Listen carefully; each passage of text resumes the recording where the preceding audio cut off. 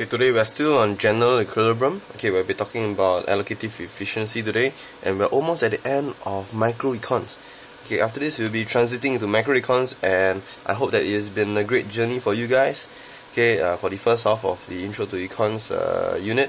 Okay, and I hope that Quickienomics managed to make it easier for you guys.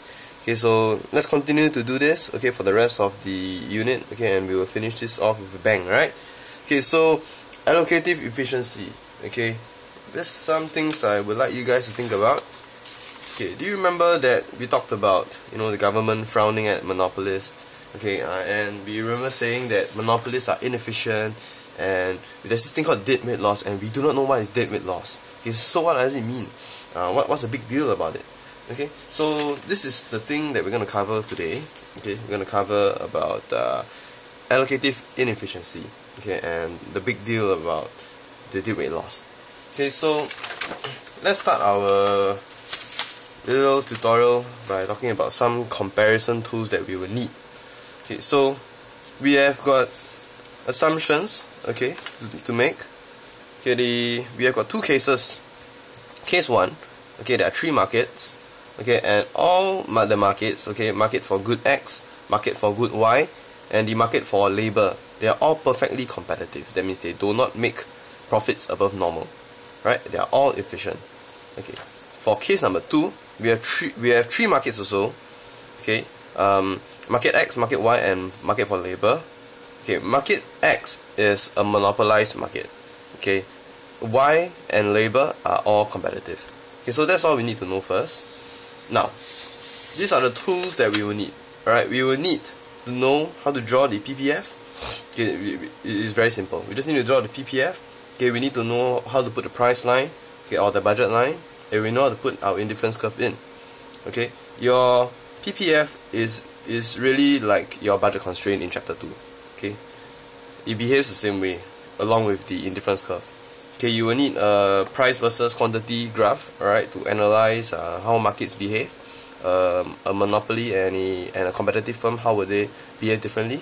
And we also need to know the gradients of the PPF, this line over here, and the price line. Okay, the indifference curve, not so important. But the most important parts, okay, you need to know how to calculate the gradient for the PPF and the price line. Okay? Right. So let's talk about the slope of the price line first. Okay, how do we calculate this? Okay, I hope that you find this diagram very familiar. Okay, so we have real income in terms of X and real income in terms of Y. Okay, and that's our indifference curve over here. Okay, so this gradient of this budget constraint, this price line, is indicated here, and we just gotta take the vertical distance divided by the horizontal distance. So you get the following math. Okay, I naught over Py naught divided by I naught over Px naught. Okay, you just flip this guy around, it becomes multiply. Then you can cancel these two people out, and you will get Px naught over Py naught. Okay, so that's the slope of the price line. Okay, easy. Alright. Okay, now we're gonna talk about something that's a little bit more complex. Okay, but don't worry, you will get it for sure, I guarantee you. Okay, now marginal cost. Okay, we know that it is equals to wages divided by the marginal product of labor. So what is the marginal product of labor? It is how much product one labor can produce. Okay, so we take the wages divided by that figure, we get marginal cost. Okay, that's the formula. Alright, then in a perfect competition, okay, the firm will produce at P. Just give me a second. Cancel this out. You don't really need this. Okay, in a perfect competitive firm, they will produce at P equals to MC. So P also equals to W over the marginal product of labor. Okay, so we have got this scenario for both X and Y, assuming that both markets are perfectly competitive.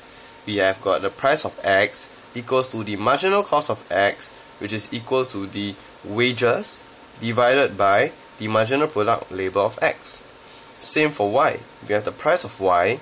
Okay, because it is competitive, it will be equal to the marginal cost of Y, which is also equal to the wages divided by the marginal product labor of Y. you will realize that this W and this W here will be the same. Why is it the same? because the labor market is perfectly competitive. Okay, everybody is paid the same wages. Alright? Now, let's talk about the slope of the PPF. Okay, so the slope of the PPF is basically a tangent over here. Alright, we draw a tangent to the slope. Okay, and you will realize that this will be the price line as well if we are in an economy where X, Y, and labor are perfectly competitive.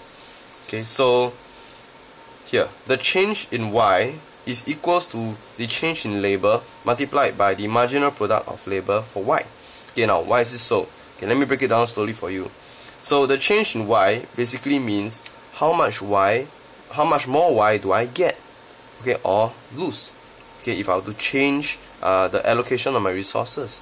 See, as I move along this PPF over here, let's say if I move from here to here, I'll be producing lesser Y and more X. So I want to know how much lesser Y, how much of Y do I lose, if I were to produce more X.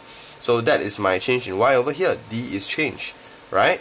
So I need to take the change in labor multiplied by the marginal product of labor of Y, because I do not know exactly how much is going to be lost. Okay, so I need to take the total amount of labor that I've taken away from the production of Y, multiply by how much one worker can produce.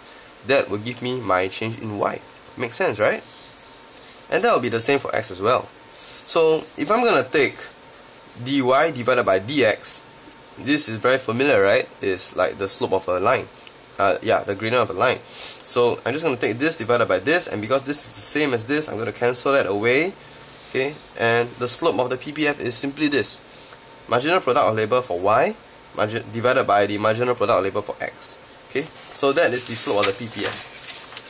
Okay, so if all markets are competitive, what we get is this. Okay, so we have Px over Py, okay, which is the slope of the price line. And remember, if you break that down into marginal cost, okay, it will be equals to W, wages divided by marginal product labor of X divided by wages over the marginal product labor of Y, because this is MC, this is MC, right? Okay, so we're going to simplify that. We're going to cancel away the W because they are the same, so we get this. Okay, then, to simplify it even further, okay, we have this. Okay, initially it was divide, but when I turn this guy around, it becomes multiply. So I get this here, and you realize that this is the same as the slope of the PPF. So if the slope of the PPF is the same as the slope of the slope of the price line is equals to the slope of the PPF, so what we have is essentially this. Here, the slope of the PPF is calculated by drawing a tangent on that particular point, and this tangent also happens to be the price line because the gradients are the same. Okay, and what does society do? Society, what they do is they will put the indifference curve tangent to that point, okay, and this is where they are maximizing their utility. So, okay, the society is maximizing their utility, and society is also maximizing its resources, because when they are on the PPF, they are productively efficient. Okay, so in this case, okay, the economy, alright, okay, all the markets, alright, they are productively efficient as well as allocatively efficient. Okay, we will come back to this graph soon. Okay, as you can realize, the amount of X produced, okay, is denoted by X PC, because this is the quantity produced by a perfectly competitive firm. That goes the same for Y as well, but now we're only concerned about X, because the next case that we're talking about is when market X is monopolized. Okay, so what if market X was monopolized? Okay, we know that the monopolist produces at P more than MC, and in the case of market X, it will be the price of X more than MCX. Okay, now take a look at this. So now we know that the price line is going to be more than MCX over MCY, because the numerator is bigger than this guy's numerator, so naturally this whole thing becomes bigger than this whole thing. Okay, and then you just apply the math, okay, it's the same way. Okay, convert them all into wages over marginal product labor of X over wages over marginal product labor of Y. You will get this over here. So your price line is bigger than your PPF, the gradient of the PPF. So that means the price line is steeper than the PPF, the gradient of the PPF. Okay, so the next thing we need to know is, this is the proof, that the produce at P more than MC, right? This is where the monopolist will produce, and this is the price, and that is more than MC. And then you will notice that the monopolist will produce lesser than a perfect com, right? We all know that. So going back to this graph, we know that the monopolist will produce lesser than the perfect com. So we're gonna put our new point somewhere here, XM. We'll just call it XM. So now we're gonna draw the price line, when there is a monopolist.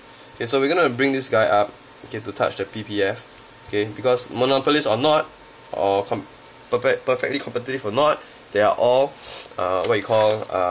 productively efficient. So they'll always lie on the PPF. So we know that the slope of the PPF is going to be a tangent like this, right? But the thing is that the price line is not going to be this because it is steeper than the PPF. So what happens is that we are going to make it steeper, something like this. And we're going to draw it like that. And here we have got PX over PY, and PX over here is the monopolist price. Now we're just going to add in our indifference curve. So the society is going to be at this point, but the indifference curve is like this. They are still maximizing their utility, but it's not the highest. The indifference curve is not the highest. So now, as you can see, that they are in a lower indifference curve. We have moved from this indifference curve over down to this indifference curve over here. So what is this? What does this translate to? This translates to a loss in utility. And this is also equivalent to the deadweight loss. So this is why the deadweight loss is such a big deal, and this is why governments frown at monopolists, is because the society experiences a loss in utility. So this, as you can see, we only took like about 10 minutes to go through. You can use this question, you can use this technique, to answer questions such as explain the inefficiency of the monopolist, or explain deadweight loss.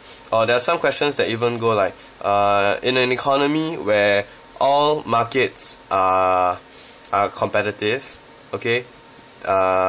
utility is maximized, or something like that. So this is a very useful concept. It is also good when you go on to other further units on econs. So yeah, I hope that you learn much from this, and thanks for watching.